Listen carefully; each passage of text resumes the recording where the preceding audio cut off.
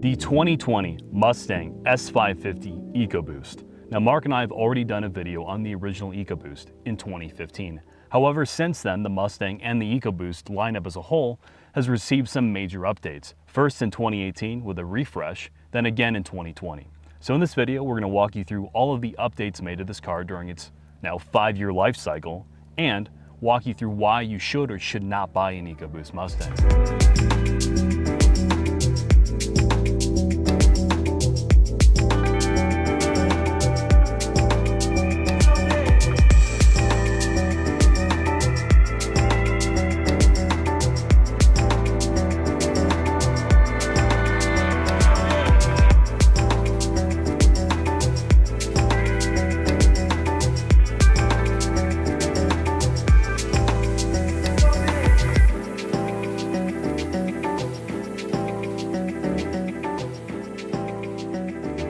It's safe to say the typical buying demographic of a Mustang Ecoboost is dramatically different than the buyer who's looking at either a GT, GT350, or GT500. The reason they're buying an Ecoboost over those cars is either they don't value the extra performance or it's associated with cost. The Ecoboost is dramatically cheaper than the V8 offerings, both in running cost and associated MSRP. Now, the Ecoboost itself excels surprisingly well as a daily driver. The cabin is very, very usable. Interior space and practicality is where this car excels. The trunk specifically is enormous. When you fold down the rear seats, the amount of storage you can fit in this car is remarkable. Mark and I recently in one of our shoots managed to stuff car ramps, car scales, external lighting, a camera bag, slider, and tripod in the back of this thing with relative ease. The front seats specifically are very comfortable. You have 2 seating options on an Ecoboost, Recaros or standard touring seats.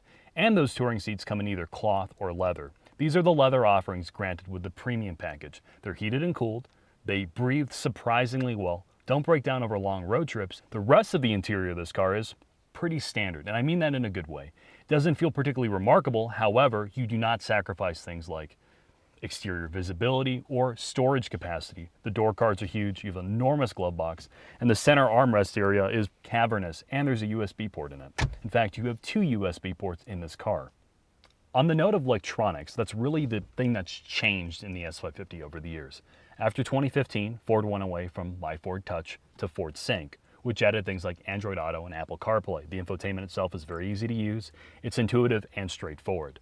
In 2018, when they refreshed this car, they added the option of a digital dash. So now you have 2 gauge cluster options, an analog set of gauges, which are easy to read, easy to navigate, that little 4-inch screen they give you, or this now entirely configurable digital dash. Your tach, your speedo, that all changes in layout based upon your drive mode. It's also added things like My Mode, which is an individual drive mode, which wasn't offered in the past. The last thing to bring up on the interior electronics front is, well, the audio system. This is the base audio system, not the new Bang & Olufsen system, and it's terrible. However, it is quiet in here. The noise floor is very low.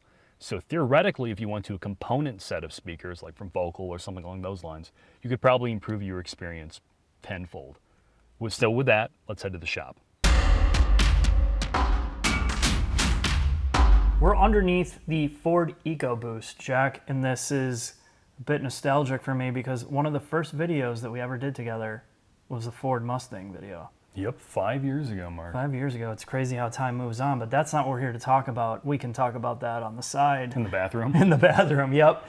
So as a car enthusiast, as somebody that's excited about performance machines, my meter is extremely low, but that's not what this Mustang is about. And you had a chance to talk with the project lead. One of the project engineers named Tom Barnes. He spent about an hour with me and we discussed this product from basically head to toe. Okay. And as this is the volume seller, right? Everyone knows the 4-popper Mustang, formerly the V6 Mustang, is a car that has to be sold to fleet companies and to everybody else. So he has the unenviable task to make sure this car doesn't alienate the core Mustang buyer. And it is safe to say, as I said in the interior segment, there are many different groups of people who buy Mustangs. The Ecoboost, specifically the non-high performance variant, and we'll talk about that underneath the engine bay, is meant to basically target the person who's looking for a replacement for a daily driver.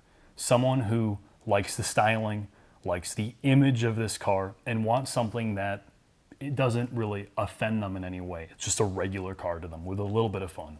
So one of the interesting parts about this, when you look at it, we've done so many Mustang videos that a lot of this underneath is the same. But if you're going to look at this from a car lover's perspective or a car person or a business perspective, like you talked about, they have to make this sell. There's no other vehicle that's like this that has to be attainable to a wide range of people, from the high end to the GT500 all the way down to a normal person that who has no perspective of performance. And that's something that a lot of people don't realize, at least from the reviewer's perspective, is we drive everything. And to the regular person, a 300 horsepower rear-wheel drive car is sporty and it is fast. And you could afford to buy this. Yeah. And I think that's the main thing that we start to lose sight on. Ford could not continue to make this if they only sold like 8,000 of these a year. The reason why it continues, and they have the money to sink into the higher end versions or the enthusiast products. Volume seller. Volume seller. That's why this is here. And let's get into some of the mechanical stuff that they did. So this is a McPherson strut multi-link rear car. And in 2018, the S550 generation Mustangs were refreshed, both exterior and mechanical wise. So in the front, they changed the suspension offerings in the Ecoboost. So specifically, you have 3 packages. And in Europe, it changes a little bit as the base car is standard with the old performance package. But now you have the base suspension, which is basically for the Camry buyer. You have the high performance package, which is either MagnaRide equipped or not MagnaRide equipped. And then you have the handling package, which adds 265s and a similar suspension package, what you get in the Performance Pack 2 car. So the way that they spec this out is really, for the American market, super soft, very comfortable, daily driver. A little bit sporty, and then basically a real substitute for a hot hatchback. All right, so let's talk about the middle and back half of the car, Jack. So in 2018, as I talked about, they refreshed this whole car. And if you want to know more about a lot of those details, watch the Bullitt video we did, because that was like a summary of everything. But in terms of the 4-popper version, you have a 10-speed automatic, which has gone away from the old 6-speed, and you have a revised MT82 6-speed manual. Both are actually fairly competent. In fact, the engineer says the 10-speed automatic better suits the personality of the base model 2.3. But the 6-speed is, again, now a twin disc clutch, revise some of the internals to get away some of the various issues with the MT82 from years past. But because this car makes less torque than the V8 offering, it should be fairly stout. Yeah, and again, it's good that they have the 2 transmission options, because when we got this, I'm glad I was super happy that it had a manual, and then you start to drive it and you're like, I don't know, it doesn't really need it. I think that I would agree with that statement that having an automatic in this car really is probably going to fit the buying demographic that. It's nice that it's an option, and yes, it adds a little bit of sporty flair, but I think the 10-speed in the base 2.3 better suits the character, and you lose rev matching from the GT in this car. All right, let's head to the back. We'll talk about it a bit more. All right. In the back, this looks like most of the other Mustangs we've seen. Now, there are some subtle differences, so you're going to detail what those are. So yes, just like in other Mustangs, you have a multi-link rear end. Obviously, the suspension is much different back here, but most notably, when compared to regular coupes, is you can pick different rear gear sets. So you have a 315, 331, or 355 rear gear ratio. There's not too many companies doing that. No. It's a good option, but why would you choose the different? How aggressive you want the car, or if you get the handling package with the high performance package, you get a Torsen rear diff with 355 rear gears. Makes sense. Okay. So what else we got going on back here? Is there anything else? Really the only change, or notable change, moving past 2018 with the EcoBoost Mustang is you have a optional high-performance exhaust. So it's a valved exhaust like you get in a Performance Pack GT. So you can pick Tour, Sport, or Track. This has the old-fashioned one. It's just some with metal the suitcase. Yeah, with the suitcase in the middle. So let's talk about engines. So this is the base 4-cylinder EcoBoost. Yes, and what we're going to talk about on the drive is this motor. It makes 300 horsepower, but there are some tuning issues with this drivetrain. So based upon your heat or fuel conditions or whatever, it will pull timing, and that's largely due to emissions, according to the engineer I talked to. But if you opt for the high performance package, they drop in the motor that came from the RS. The Focus RS. So that's kind of the leftover from that generation of car. It's a little different. Obviously, it's mounted differently, this not being a front-wheel drive based car. And the turbos are different, so it has a little more boost. But that car, the manual is what you should get because, in fact, it will spool all the way out to redline, and it makes a ton of power. Okay. So we've covered this enough. And if you want to see more about the Mustang and all its iterations, we've covered pretty much every version of that car. So do a search. But let's take this for a drive and see what it's like. All right.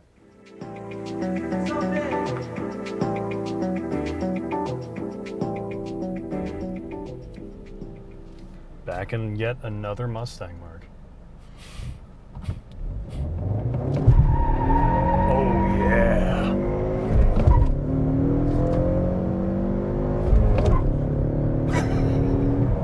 Man, this thing would totally blow the doors off of a Prius. Okay, so I'll tell you one thing. Obviously, I'm not too excited about this, but then again... This isn't for you. Yeah, it's not for me, but the one thing that makes this way better is having a manual transmission option. While I don't think it's necessarily technically the better mated transmission to this engine, it takes it from basically regular economy car to a little bit fun of a daily driver. And that's really what this car is. As we talked about in the shop, this is not a substitute for a V8 Mustang. And to be fair, it's not trying to be. This is for the man or woman who's going to buy this as their sporty car, and they don't really have the perspective of owning something like a GT350 or GT500. Or they don't need that type of power for their daily drive. Yeah, this, if you're going to use as a daily, something that needs to get pretty decent fuel economy, over 30 on the highway, higher 20s combined, this accomplishes that in spades.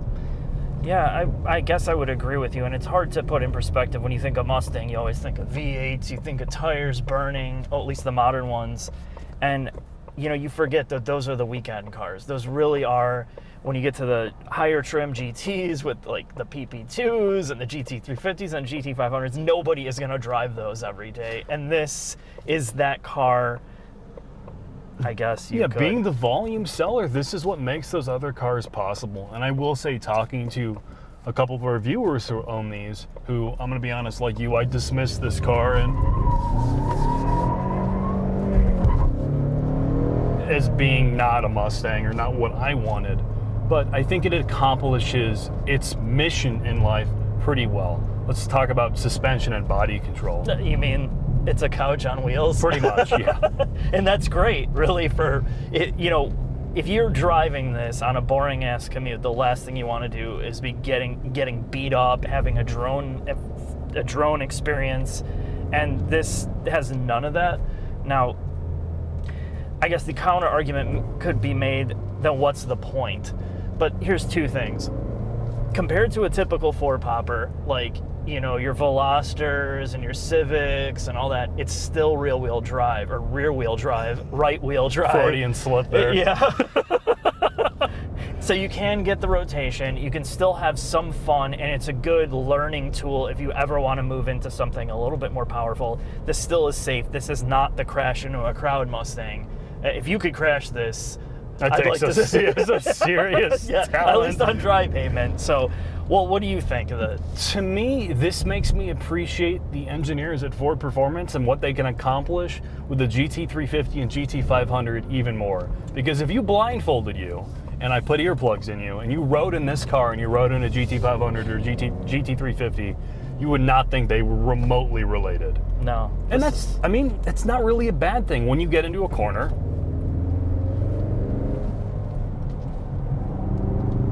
The front end washes out a little bit. The tires. It's a very safely tuned car for the mass market of people that really want the looks of the Mustang, the name, the attainability of the price point, without all of the drama and excitement that disappears. And all the negative parts associated with that. Yeah. Really, in that department, I think this car excels. The front end feels big, and it's not the most communicative, but as a daily, it does well. My only complaint with this car, in the base EcoBoost that this is the drivetrain. I'm going to demonstrate why.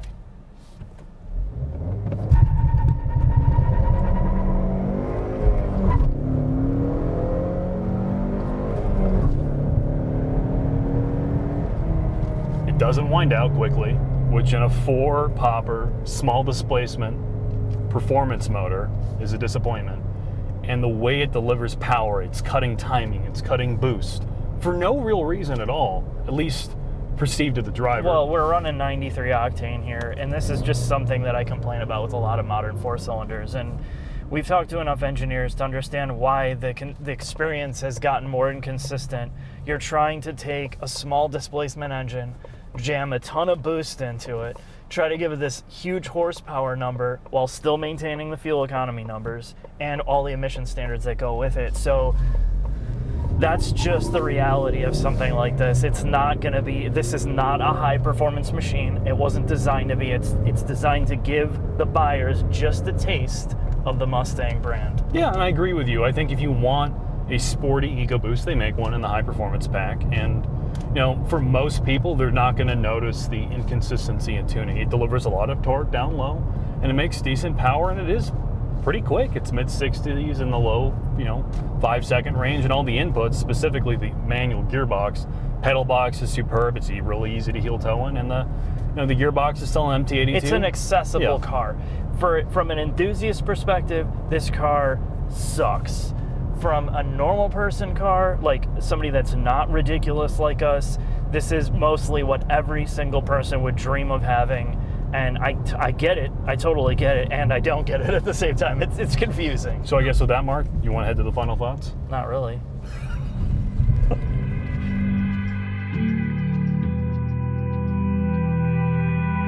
Final thoughts on the EcoBoost Mustang. Now, we've already done a video of this a long time ago.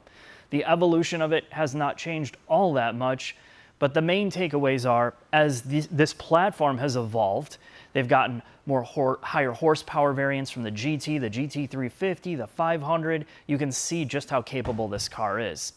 That's not this. This is a value proposition for somebody that's trying to get into the brand, the Mustang brand.